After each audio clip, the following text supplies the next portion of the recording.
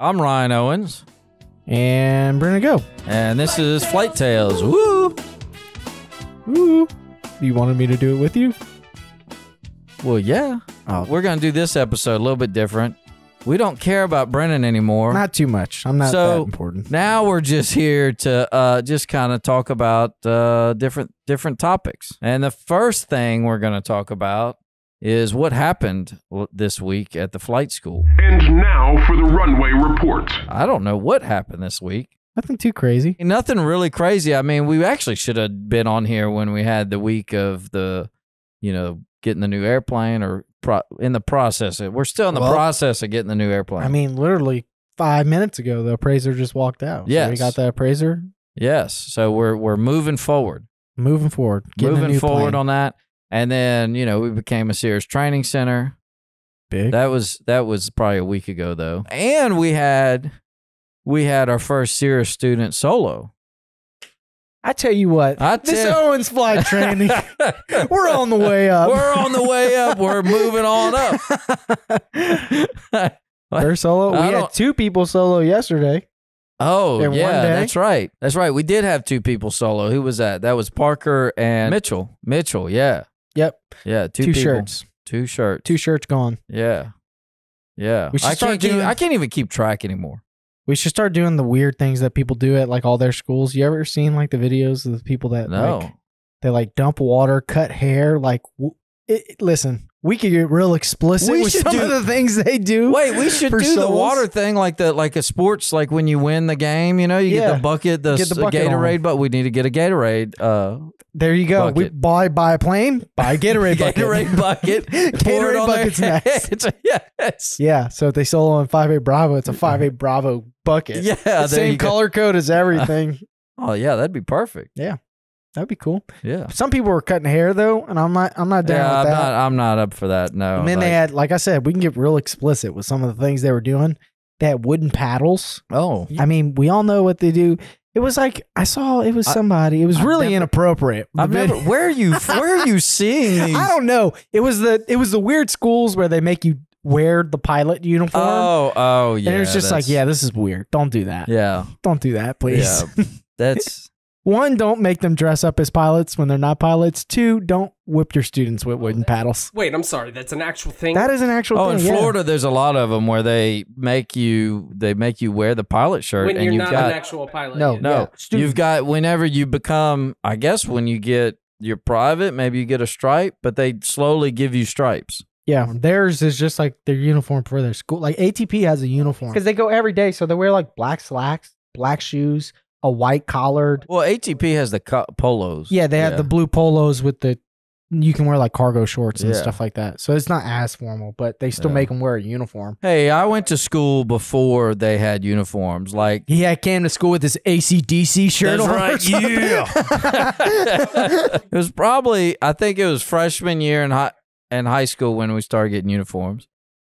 If not freshman, sophomore year, but it was in high school when I started wearing uniform. And we thought it was all stupid, why are we wearing uniform? Well, can't we just wear our regular clothes? Anyway, so back to flight training.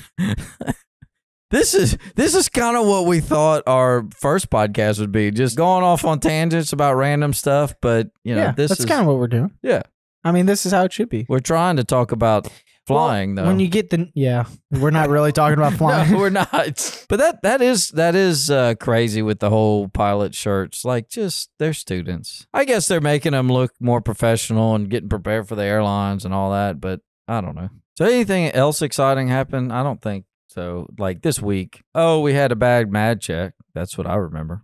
Yeah, and then we took off the spark plugs and those were brand new spark plugs too, and we had to switch them out, and then it's working good now. That's the interesting stuff going on. That was interesting. That was. I mean, we're busy. We're staying busy, so that's nonstop. Great. Yeah, so that's great. Got a bunch of students getting through all their training and stuff like that. But exciting stuff is bad spark plugs. It's not bad. Now time for Today in Aviation History. Aviation history. I don't know much about aviation history. You know, me neither. I don't really know much about aviation history. You knew where the Wright brothers flew. I didn't even know that. Yeah, I mean, I feel like it's kind of a pilot requirement. Like you're supposed to know that. I don't know. I didn't, and I got all the way to CFI. That should be number one question. That should be question number one on the check ride. Do you know where the Wright brothers first? Do you know these guys on your license? Yes, exactly. Okay, well, this one is a fail.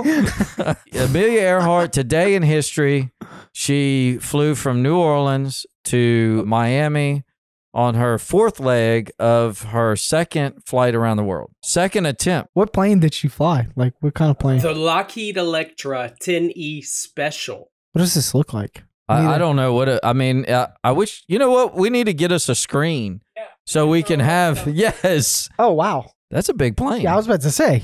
That's a big plane. That's a big plane. I guess you need a big plane when you're trying to travel around the world. Yeah, I would think so. You know, you need a lot of fuel. Yeah, a lot of fuel. Kind of need a big plane. Yeah. I need to look this girl up. All I heard about her was so you Bobby. Don't know anything about her? I know a little bit about her from Bobby. But like you said, Bobby's all over. Man, you can't listen to Bobby. I was about to say. He's a little crazy. What I know about her is from Bobby. Yeah, Bobby's a little crazy. I can't trust Bobby. Bobby got mad about, not catching any fish, so. Yeah. Yeah, Bobby's. In those conspiracy theories. Yeah. Now time for some cockpit comedy. I do have a joke. Oh, you got a joke? I do, not this one, but I have a joke because I was reading something one time and it sticks out to me now. It was like a CFI joke. They were like saying, the worst thing my CFI has ever told me that I was so far behind the plane, if we wrecked, I'd survive. I was like, Jesus Christ. Sounds like something I would say. Yeah, I was like, Jesus Christ, brother. I got the dad joke one. What happens when the prop stops, the pilot starts sweating? That's a good knee slapper. Yeah. I love dad jokes though. How do you know when a date with a pilot is halfway over? He says, well, that's enough about flying. Let's talk about me. That was actually pretty funny.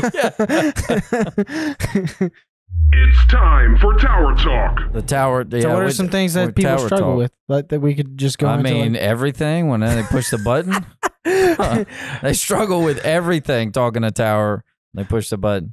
But, it would be nice to have tower people ask us questions about the students because I'm sure they don't know what it's like to be in the plane and have to talk to them.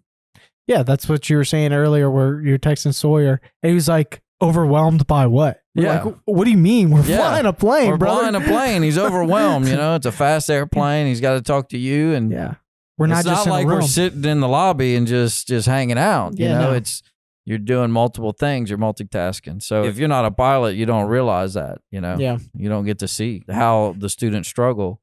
Preston asked me the other day, like we were taxiing. I was with one student in the Cirrus, and he was having a hard time because he got on clearance and asked for taxi when he should have been telling them, like, hey, we're going to the north, climbing to 3,000. Oh, I got on the radio and I said, yeah, we're trying to get our clearance. We're going to, go to the north and climb 3,000. And it was Preston who said, oh, I was going to get that on the way on your taxi. And I was like, nah, we can't do that. Yeah. And he didn't understand because, you're trying to taxi and a student can't usually multitask like that. They got to do this task and then move on to the next task. Yeah. And sometimes it's hard for them because they're overwhelmed with the airplane. Well, you see the system, they build up, you build the system to where they almost memorize everything they need to say. Oh, yeah. And then the split second that tower or anybody says something different outside of that robotic that sequence, script, they're script, the first thing they do is they'll be this and they'll go. They'll look straight at you. Yes. Well, answer them. They asked you, how long we're going to be in this area. Yeah, I mean, it's a normal conversation. Yeah. You don't have to say affirmative. Yeah. Heading northbound on Juliet. Just stop it. Just talk to him like a normal person. Yeah. And that's the first thing they do. It's that robotic Yeah. That's not in the beginning, though. I mean, that's like the first couple hours. That's when they very first... beginning. Like, I mean, we have a script for doing the tower stuff, so they know that. They memorize that. They get that paper. But yeah, like you said, like if it's not on the paper, they don't know what to do, and they're staring at you. It's like you're just talking to somebody on the other end of that button there. Yep. You just answer them just like you would. Do you spot the airplane in front of you? Yeah. Yes. Yes. Yes. I see it. You know, and I try to tell people, like, you know, if you don't know how to say it in airplane terms, just tell them, we're going to circle around the Cajun Dome about 1,000 feet, you know. That sounds like how you just talk when you get on the radio most of the time. That's how I talk on the radio. Yeah, I mean, you know, that tells them exactly what you're going to be doing. They all know where the Cajun Dome is. Yeah. You know? No reason to make this more difficult than it needs to be. Just keep talking like a normal person. Yeah. And I mean, we know, because we've been up there a bunch, that they don't have every landmark on their radar screen. No. But they know where the major landmarks are. Yeah. Doesn't say on the screen, but they can guess about. Like, yeah. They're supposed to know. They should. You know, I mean, you can see the Cajun Dome from like 50 miles away. Oh, yeah. It's got to be a major landmark. Well, you know, Nick lived here for 3 years and didn't know where Sunset was. Now he's... Now he got a girlfriend for Sunset. Yeah. Hey, it was like it was meant to be. It was meant to be. That's right. Speaking of him, I was trying to say something to him on the tower. We were just talking on the tower. This is he was saying something about, Sawyer says hey. And I was like, hey Sawyer. And I was like, man, y'all got a party up there now. He was like, yeah, we got 3 people up in the tower. This is the most staff we've ever been. I was like, yeah, it sounds like a party. He was like, you and me have a different definition of party then. I was like, yeah, we don't know what it's like, you know, on the tower's end. So like if the tower people had questions, that would be great for them to ask us, you know, either on comments or whatever, you know, on if they listen to this. Yep. Hopefully they do. Hopefully they listen to every podcast we put out. Please listen to the podcast. Please listen to this one. But yeah, if they could like ask us questions or put comments that say, hey, I was always wondering what happens when y'all do this, you know. I mean, I do it. I text him. Like if I do something and they're like, they don't get mad, but they get confused about what I say. Yeah. I'll text somebody after and be like, hey, should I have said something different or should I have done something different? And usually it gets all figured out then. So yeah, it helps when you ask questions. We don't know your side and you don't know our side. No. Let's work together and figure it out. Hoorah! Let's get some pre-solo advice. Study. Top outbound from, bottom inbound to. Study all the time. You heard? Yeah, top outbound from, bottom inbound to. Nobody's going to understand that. No. They're going to have no clue unless we get Cliff Rice on here. Nobody's going to understand. It's the best way to learn how to do a certain thing. It's a VOR, okay? Talking about VORs. Yeah, top outbound from, bottom inbound. So just come to our school and we'll teach you. We'll teach you, if you come to Owens Flight Training, what all that means. We can't tell you on here, though. Yes. It's a law. We need a whiteboard. And it takes a long time to really understand it. What's a real tip, though? But a real tip would be to study. I guess my biggest thing I remember the most is like just getting through instrument and having a hard time just understanding everything with instrument and coming home from days of training where I struggled with stuff and just being like, I don't know if I should keep doing this, you know? And then I kept doing it, and now you're here. Now I'm here. You own your own flight school. Yeah. We made it. We made it this far somehow. So I mean, that's like my biggest thing that I remember. Just the challenge of going through the rating. Mine was landings. Landings? Yeah, I sucked at landings. I probably had trouble with landings. I think everybody has trouble with landings. I didn't know. It wasn't a big thing that just stood out to me that I can remember right now. I think mine was like, I feel like a lot of students do it now where they come into land and we talk about keeping the nose down for so much that we want to keep the nose down until we get to our round out. And that was the part I was messing up, is I would go straight into my round out and flare at the same time. And then I was just fall out the sky. Yeah, I just fall out the sky and it wasn't working. So like I didn't really get landings until like I understood that it's not, it's not a 1-step thing. It's a 2-step thing. You go You got the nose down, then you round out and you fly down the runway. You're looking at the end of the runway and you're watching the plane fall. And as it falls, you slowly start pulling back for flare. Yep. But if you understand that it's a 2-step thing instead of a all-in-one kind of thing, it makes it a little bit easier. But that was the thing that helped me the most with landings. And now the finale, the final approach. The final approach? That's called the final approach. That's so cool. Oh, we're going to Rockin' on the Runway, which is going to be up in Sunset. Yeah, there you go. I was about to say Slidell for some reason. Sunset. I was about to say Slidell. I don't know why Slidell popped in my head.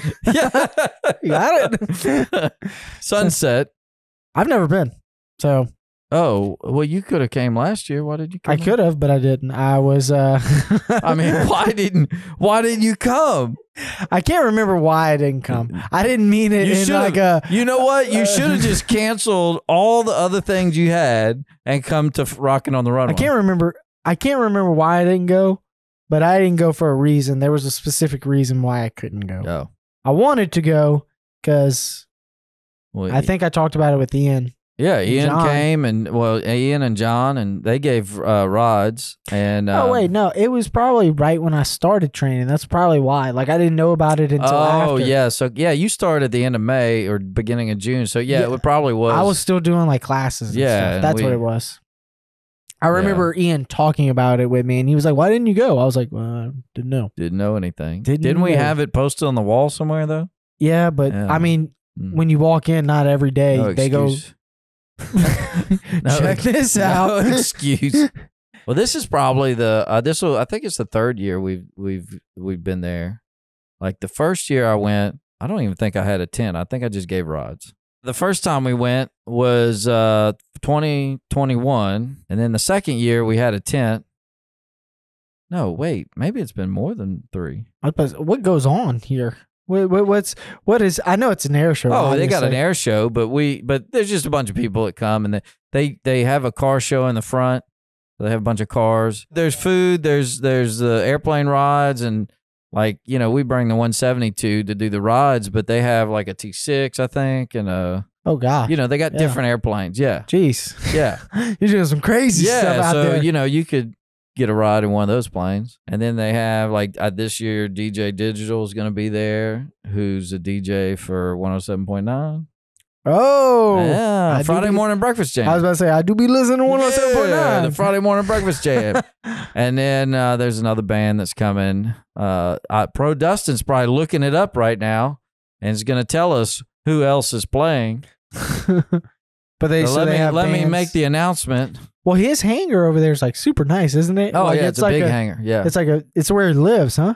Yeah, he's got his house in the front, and then the hangar's in the back. I thought someone told me there was like a loft area where it was like a room, and there was like a kitchen in there. And someone told me it was like super nice. In the hangar, he has like it looks like an old town. Like the wall is kind of painted to where it looks like an old town, and then you go into the room, and it's got like a living room kind of deal, and it's got a kitchen and a bathroom in there. And then upstairs, I went upstairs last year, and it's just storage upstairs. And so it's a charity event. Yeah, a charity event. Yeah, St. Mary's Residential Training School is the school. That's pretty cool. Pro Dustin helped us out with that one. So is it like people... I'm sure you got to get a ticket to get in and stuff like that. Yeah, I think you can pre-buy tickets. But yeah, you can buy tickets when you get in. Nickel Beer is the other band that's going to be there. Nickel Beer. Trying to figure out if I was going to bring Leon or not. I think I was going to probably try to. I don't know if I can though. I'll probably be busy. Are you bringing your kids? Yeah, we brought them last time. They hung out at the tent. Oh, I'll probably bring them. Yeah, you can let them hang out at the tent. Come Rockin' on the Runway. Come hang out Rockin' on the Runway. Yeah. It'll be fun. Yeah, why that sounded like a question. Why'd that sound like a question? Come hang out Rockin' on the Runway. It'll be fun. Like, Rockin' on the Runway will be fun? I think it'll be fun. It's been fun. So the last time it was fun. It's been fun. So we're doing Discovery. I honestly, I don't know what I'm going to be doing over there. We're doing Discovery flights, right? No, we're just giving rides. Oh, that's cool. The charity event. Oh, free flights. Well, they got to pay for their flights, but we don't get no money from that.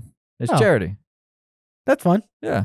I'm down. Yeah. Flight hours. Last year, they only had like 2 hours of flying or 2 hours where they gave the rides because... You got the air show. Yeah, because you got the air show. You got to get it done before it gets dark. So yeah. And last year, they had some weather that kind of, I don't know, a dark cloud that passed by and they was kind of worried, but then it cleared up. Able to finish. Yeah. If you would have come last year, but you were apparently busy. I just started. You were just apparently busy, you know? I just started. Didn't even know about it. But I know about it this year. All right. Yeah. Come fly with us. Fly. Come get a ride on our planes. What'd you say? I said rocking on the runway whispered and I looked into his soul when I said it. And he went, yes, rocking on the runway. So come to our booth at Rocking on the Runway. Check us out. We'll have a tent and some brochures and the Cirrus will be there. You can look at the Cirrus. I'll be there. And yeah, that guy will be there. And just come check it out. I don't know. How do we end this thing? Flight Tales, woo-woo. If you made it this far, you listened to the entire episode. And for that, we would just like to say thank you, and we hope you enjoyed it. We would also like to thank Brennan Go for being my co-host today.